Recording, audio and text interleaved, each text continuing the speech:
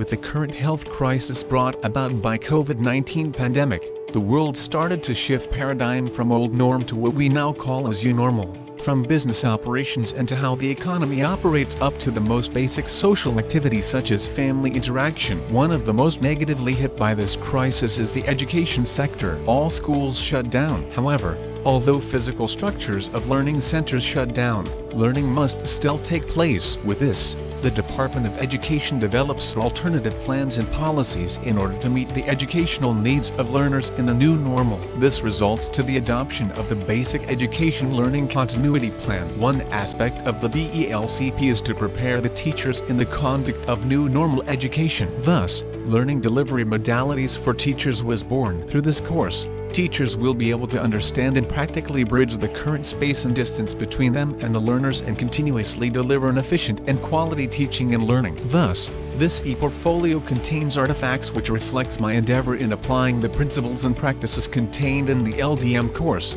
for me to efficiently deliver quality education in the exigency of service. The main contents of this portfolio are Individual Learning Monitoring Plan, Weekly Home Learning Plan, Teacher-Made or Modified Learning Resources, Certificates of Participation in Professional Development Activities, Reflective Summary, Means of Verification on Engaging Learners in Their Progress and Improvement, Means of Verification on Professional Engagement with Colleagues, and Means of Verification on Engaging Stakeholders in the Teaching and Learning Process. These are the samples of Individual Learning Monitoring Plan as a required artifact.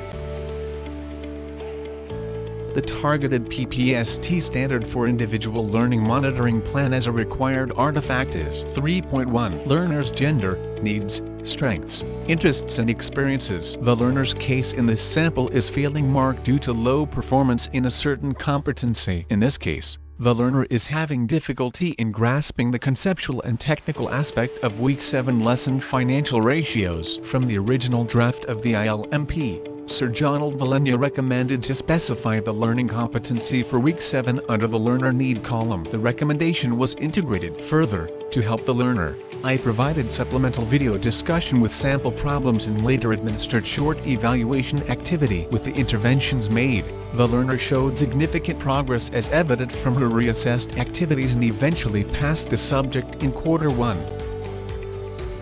On the other hand, the learner's case for this sample of ILMP is having incomplete remarks due to non-compliance of some activities. It was indicated from the original draft of the ILMP for this learner that a consultation be made with a parent or a guardian. Sir John recommended to specifically identify the details of the consultation. The consultation with his guardian brought out some personal issues concerning the non-compliance of the learner which the guardian was able to explain with due consideration. We then entered into an agreement for the learner to comply the activities within a specified period of time. The learner complied and got a passing mark.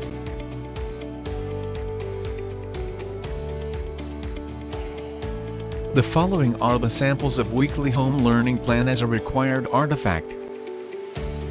The targeted PPST standards for Weekly Home Learning Plan as a required artifact are the following. 3.4. Learners in difficult circumstances. 4.1. Planning and management of learning process. 4.2. Learning outcomes aligned with learning competencies. 5.1. Design, selection, organization and utilization of assessment strategies. The highlighted improvement for this sample of WHLP is specification of learning tasks. In this sample, the first draft shows answering activity sheets as learning tasks. Upon checking, Sir John recommended to specifically identify each learning activity, task for the day as reflected from the activity sheets including page number. The recommendation was integrated.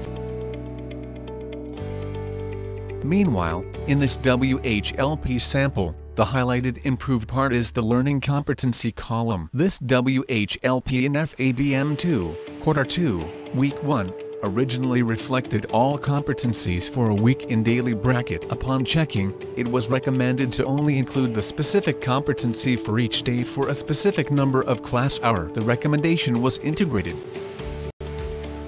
On the other hand, this WHLP sample highlighted the improvement on the inclusion of general remarks and reflection section on weekly performance. This WHLP in FABM2, Quarter 2, Week 4, originally does not include reflection and remarks. Maulana Qasim recommended to include a specific portion at the last part of the WHLP indicating the teacher's reflection and remarks in relation to the conduct of the weekly learning plan. The recommendation was integrated.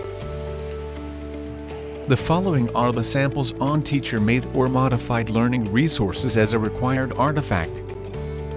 The targeted PPST standard on teacher-made or modified learning resources as a required artifact is 4.5. Teaching and learning resources including ICT. In this artifact, I highlighted the improvement on the integration of meaningful experiential learning tasks. These photos are portion of the activity sheets I made in LDM2. The improvements reflected herein is the integration of practical tasks which allow the learners to apply the concepts learned in their context and interest. These practical tasks include personal accounting in terms of statement of financial position and income statement preparation. Meanwhile, the second sample of learning resources highlighted the conduct of online Kumusfahan and online class to supplement activity sheets. The photos on the right side reflect the conduct of online Kumusfahan and online class to supplement the individual learning of the learners. Using different ICT tools such as Google Classroom and Google Meet, it allows a distant interaction between me and the learners in order to scaffold their first-hand learning through clarification of misunderstood concepts, supplemental discussion, etc. Through this ICT integration, learning becomes more flexible because students have the option to attend live discussions or watch and learn in their own pace through the recorded discussions. The following are the artifacts on certificates of participation on professional development activities as a required artifact. The targeted PPST standards on certificates of participation on professional development activities as a required artifact are 7.3 Professional links with colleagues, 7.5 Professional development goals. In this artifact, I highlighted my accomplishment of the first objective reflected on my professional development plan. As part of my professional development plan constructed during the conduct of the LDM2 LAC sessions, I participated the INSET virtual training of DEP-ED last March 2021. One of the topics is effective delivery of synchronous and asynchronous teaching. My participation to this training helped me determine appropriate learner engagement strategies in various classroom settings such as the new normal education setup. I was able to learn and apply how to utilize different free online learning management systems such as Google Classroom and the delivery of teaching and instruction both synchronous and asynchronous. I am currently using these platforms to reach out to the learners in the new normal way. Meanwhile, in the second set of samples on certificates in participating professional development activities, I highlighted my second professional objective, the acquisition of deeper understanding on crafting contextualized lesson plan. Another objective in my professional development plan is for me to engage into learnings that will allow me to modify DLLs or lesson plans in order to adapt to the demand of teaching delivery in the new normal through application of various new normal classroom management strategies. Therefore, I attended last May 17th to 18th a virtual international conference on education and teaching in K-12 schools. With this webinar, I was able to learn various strategies initiated and adopted from various public schools in different countries. This allows me to have an in-depth understanding on the role of learners' context in designing appropriate teaching plan and integrating appropriate strategy. The following slide contains my reflective summary as a required artifact on this portfolio.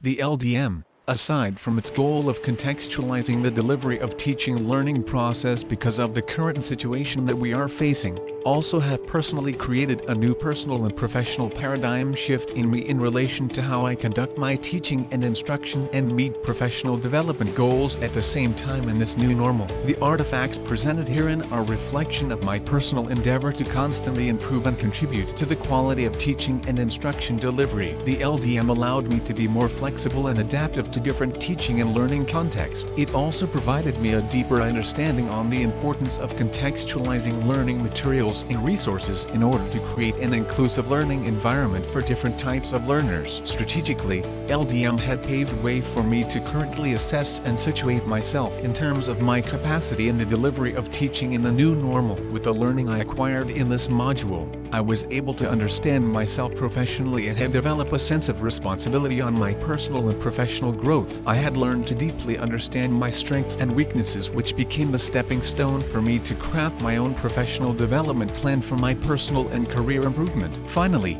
in the delivery of my teaching using the current modality, it gave me a better perspective on the vital role of technology integration and collaboration among teachers in order to advance the delivery of teaching and learning with ease, quality and efficiency. The sample artifacts on the next slides are the means of verification on learners' engagement in their progress and achievement. The targeted PPST standards on MOVs for engaging learners in their progress and development are 5.2 Monitoring and evaluation of learner progress and achievement, 5.3 Feedback to improve learning. The artifacts presented in this slide highlight the platforms I used to communicate class requirements. The photos on the left side are some of the various platforms I used in order to communicate to the learners about their class requirements, give updates and gather feedback from them relative to their activity sheet accomplishment status. Most of my advisory class opted online communication, and therefore I initiated to create a private Facebook page, Google Classroom and private group chat messaging in order to keep them updated regarding their class requirements, schedule of submission and other important information. Meanwhile, on this slide, I present some of the platforms I used to give feedback to learners. The photos on the left are various samples of notes, announcements and exchange of messages with learners to give some feedback about their outputs in my class. The upper photo is an example of giving feedback to learners via online using Google Form as tool for output/activity submission. The photo on the extreme right is an announcement regarding learners with incomplete activities and instructions for their completion to satisfy the course requirement. The lower photo on the other hand is a sample of giving feedback to specific output using Messenger app. The preceding slides contain the artifacts on means of verification on professional engagement with colleagues. The targeted PPST standard on MOVs on professional engagement with colleagues is 7.3 Professional links with colleagues. The photos are evidence of LAC sessions conducted in our group for the accomplishment of the LDM2 outputs. The bottom picture is a clip where Mamona Luzkasim discussed the different parts of the LDM portfolio and introduced to us the different MOVs in accomplishing the output. The chat box on the left shows queries of some members regarding the process in accomplishing the final output for LDM2. In addition, this slide shows my MOV on INSET training participation. The photo on the left showed my participation to various training of the department. The left photo shows my online participation during the conduct of the regional orientation on the RPMS last February. On the other hand, the right side photo is my logged-in account in the DEP at LRMS and attending the online INSET last March 2021. The following are the artifacts on means of verification on engaging key stakeholders in the teaching learning process. The targeted PPST standards on means of verification on engaging key stakeholders in the teaching learning process are 5.4 Communication of learner needs, progress and achievement to key stakeholders, 6.2 Engagement of parents and the wider community in the educative process. These photos show some of the strategies I used to reach out to parents and make them more involved in the current context of teaching learning process. I use different online platforms to communicate to them and disseminate information relative to their child or ward requirements, accomplishments, outputs, etc. Using online platform, I instructed the learners to assist their respective parents or guardians in using the different platforms such as Messenger, Google Form, Google Meet, etc. This conduct entails me of the significant role of parents in the efficient delivery of teaching and learning process. In addition, the photos herein show that aside from online platform, I also initiate limited face-to-face consultations subject to IATF protocols. These consultations are usually done for the parents of those learners who are not compliant in the submission of their activity sheet output and tasks. To better understand the issues faced by these learners, I call for the parent or a guardian to conduct consultation in order to inform them about their child or ward performance and understand the root causes of non-compliant behavior by the learners. During the consultation, I also make an agreement with the parent parent or a guardian regarding the next cause of action for their child evident from the accomplished consultation log on the left. Also, in some extreme cases, I reach out to other stakeholders to reach out to learners, especially those who have been inactive in class. The photos on the right side shows my exchange of messages with a barangay captain to whom I ask favor to talk to the parents of one of my learners which happened to be under his barangay jurisdiction. The captain warmly welcomed my request and is very responsive on the matter. As a result, I was able to track down my learner and her parents, who have been inactive since the start of quarter 3. I called up for consultation and gladly, her parent and I had a talk regarding the personal issue of the learner causing her to be inactive in all her classes. We then agreed into a fair and just consideration given the circumstance of the learner.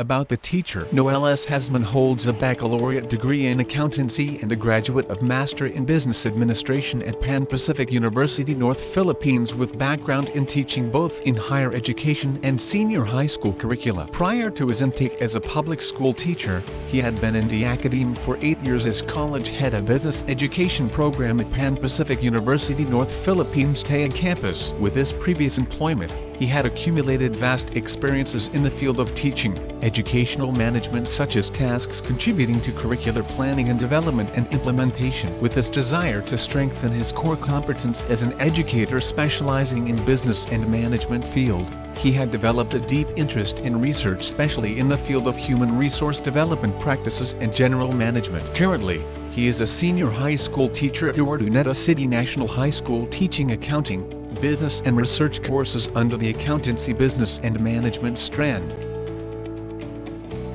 This is the end of my e-portfolio. Thank you.